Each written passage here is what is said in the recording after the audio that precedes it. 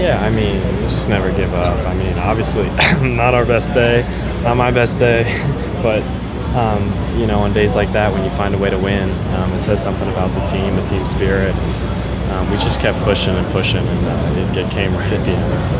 So, I mean, we know what he's capable of.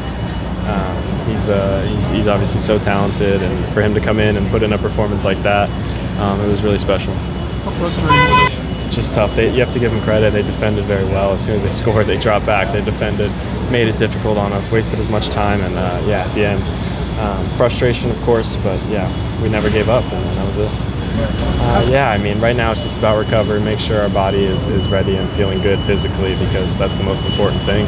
And yeah, we'll see how this match goes, and just prepare as best we can for the final.